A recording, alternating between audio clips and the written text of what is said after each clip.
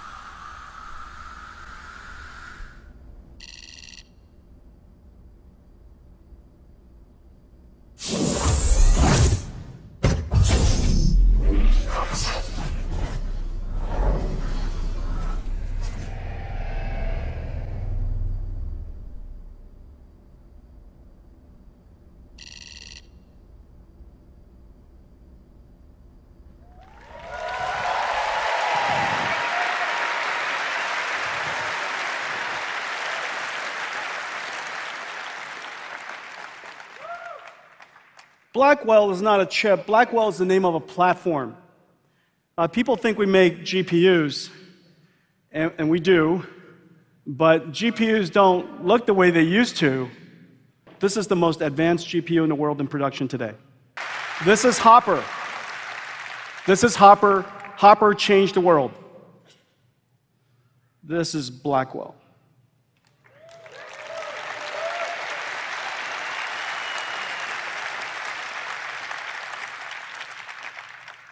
It's okay, Hopper. 208 billion transistors, and so you could see, I can see, there's a small line between 2 dies. This is the first time 2 dies have abutted like this together in such a way that the two dies think it's one chip. There's 10 terabytes of data between it, 10 terabytes per second. So that these two sides of the Blackwell chip have no clue which side they're on. There's no memory locality issues, no cache issues. It's just one giant chip. When we were told that Blackwell's ambitions were beyond the limits of physics, the engineer said, "So what?" And so this is what happened. And so this is the Blackwell chip, and it goes into 2 types of systems. The first one is form-fit function compatible to Hopper. And so you slide on Hopper and you push in Blackwell. That's the reason why one of the challenges of ramping is going to be so efficient. There are installations of Hoppers all over the world, and the same infrastructure, same design, the power, the electricity, the thermals, the software, identical, push it right back. And so this is a Hopper version for the current HGX configuration. The second Hopper looks like this. Now, this is a prototype board, and this is a fully functioning board, and I'll just be careful here. This right here is, I don't know, $10 billion. The second one's 5. It gets cheaper after that. So the way it's going to go to production is like this one here. 2 Blackwell chips and 4 Blackwell dies connected to a Grace CPU. The Grace CPU has a super fast chip-to-chip link. What's amazing is this computer is the first of its kind where this much computation fits into this small of a place, but we need a whole lot of new features in order to push the limits beyond, if you will, the limits of physics. And so one of the things that we did was we invented another transformer engine. And so this new transformer engine, we have a 5th generation NVLink. It's now twice as fast as Hopper, but very importantly, it has computation in the network. And the reason for that is because when you have so many different GPUs working together, we have to share our information with each other. We have to synchronize and update each other. Having extraordinarily fast links and being able to do mathematics right in the network allows us to essentially amplify even further. So even though it's 1.8 terabytes per second, it's effectively higher than that. And so it's many times that of Hopper. Overall, compared to Hopper, it is 2.5 times the FP8 performance for training per chip. It also has this new format called FP6, so that even though the computation speed is the same, the amount of parameters you can store in the memory is now amplified. FP4 effectively doubles the throughput. This is vitally important for inference. The amount of energy we save, the amount of networking bandwidth we save, the amount of wasted time we save will be tremendous. The future is generative, which is the reason why we call it generative AI, which is the reason why this is a brand new industry. The way we compute is fundamentally different. We created a processor for the generative AI era. And one of the most important parts of it is content token generation. We call it, this format is FP4. That's a lot of computation. 5x the token generation, 5x the inference capability of Hopper seems like enough. But why stop there? And so we would like to have a bigger GPU, even bigger than this one. And so we decided to scale it. So we built another chip. This chip is just an incredible chip. We call it the NVLink switch. It's 50 billion transistors. It's almost the size of Hopper all by itself. This switch chip has 4 NVLinks in it, each 1.8 terabytes per second. What is this chip for? If we were to build such a chip, we can have every single GPU talk to every other GPU at full speed at the same time. That's insane. And as a result, you can build a system that looks like this. This is what a DGX looks like now. Remember, just 6 years ago, I delivered the first DGX-1 to OpenAI. That DGX, by the way, was 170 teraflops. That's 0.17 petaflops. So this is 720. And so this is now 720 petaflops, almost an exaflop for training, and the world's first 1 exaflops machine in one rack. Just so you know, there are only a couple, 2, 3 exaflops machines on the planet as we speak. And so this is an exaflops AI system in one single rack. Well, let's take a look at the back of it. So this is what makes it possible.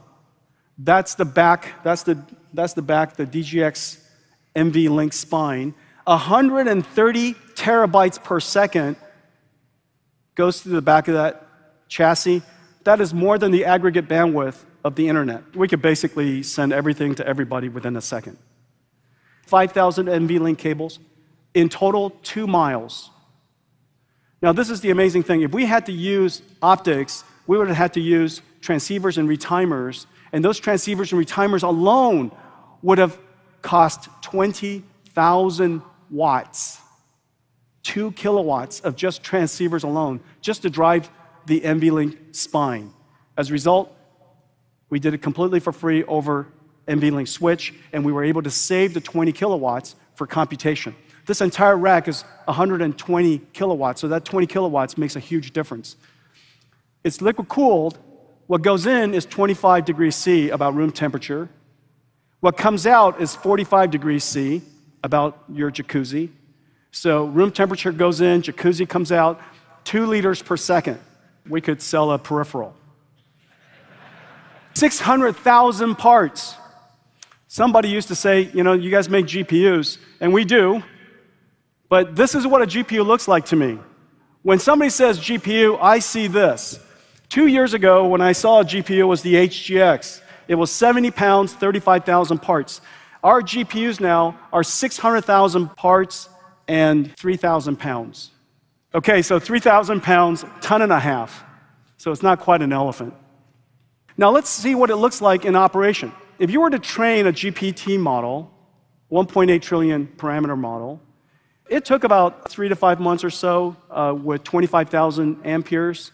If we were to do it with Hopper, it would probably take something like 8,000 GPUs, and it would consume 15 megawatts. 8,000 GPUs and 15 megawatts. It would take 90 days, about 3 months.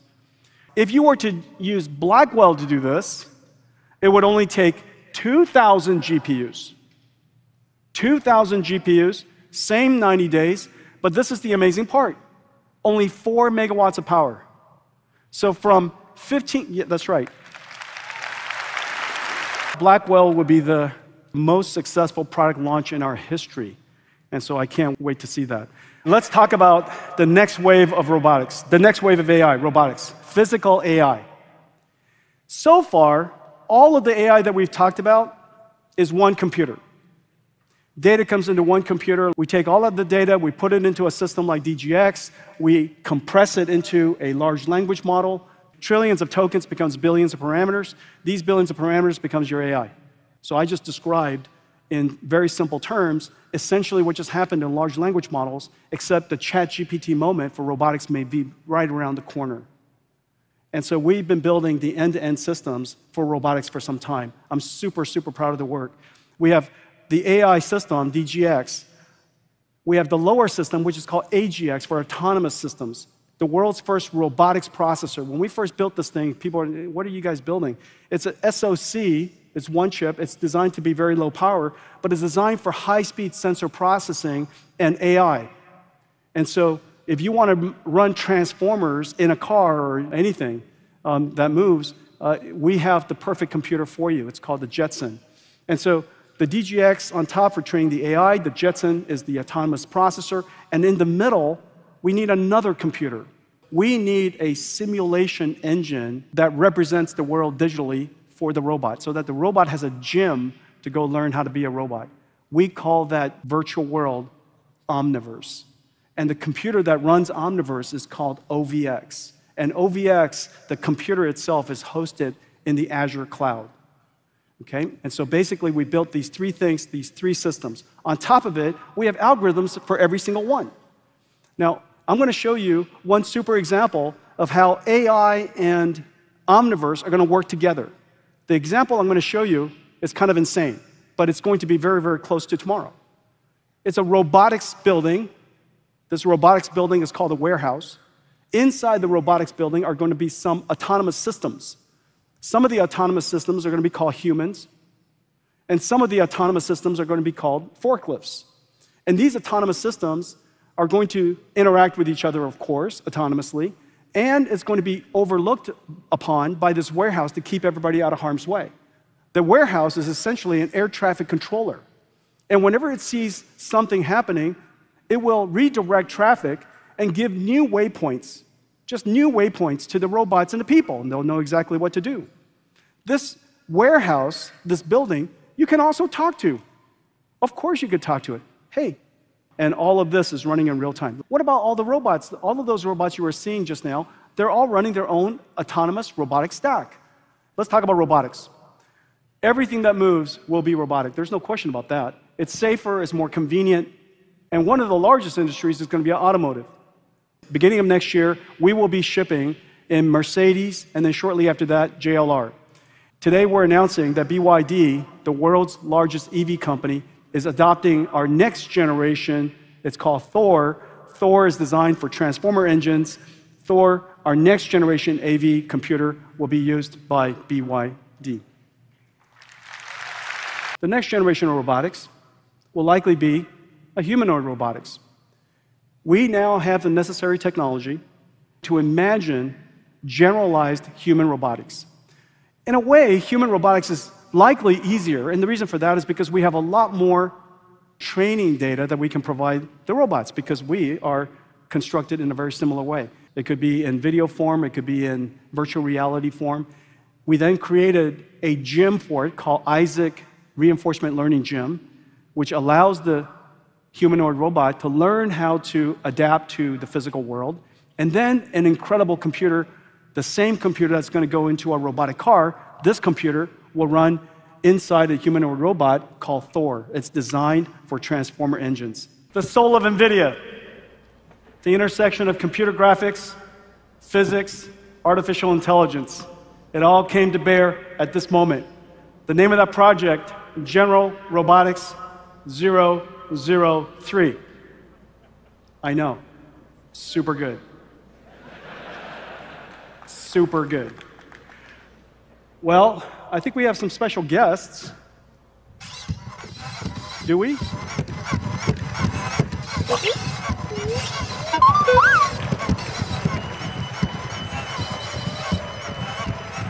Hey guys. So I understand you guys are powered by Jetson. They're powered by Jetsons, little Jetson robotics computers inside. They learn to walk in Isaac Sim. Ladies and gentlemen, this is orange, and this is the famous green. They are the BDX robots of Disney. Amazing Disney research. Come on, you guys, let's wrap up. Let's go. 5 things. Where are you going? What are you saying? No, it's not time to eat. It's not time to eat. I'll give you a snack in a moment. Let me finish up real quick. First, a new industrial revolution. Every data center should be accelerated. $1 trillion worth of installed data centers will become modernized over the next several years. Second, the computer of this revolution, the computer of this generation, generative AI, trillion parameters. This is what we announced to you today. This is Blackwell. Amazing, amazing processors, NVLink switches, networking systems, and the system design is a miracle. This is Blackwell. And this, to me, is what a GPU looks like in my mind. Everything that moves in the future will be robotic. You're not going to be the only one. And these robotic systems, whether they are humanoid, AMRs, self-driving cars, forklifts, manipulating arms, they will all need one thing. Giant stadiums, warehouses, factories. There can be factories that are robotic, manufacturing lines that are robotics, building cars that are robotics. These systems all need one thing. They need a platform, a digital twin platform, and we call that Omniverse, the operating system of the robotics world. Thank you.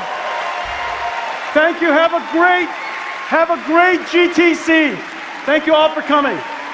Thank you.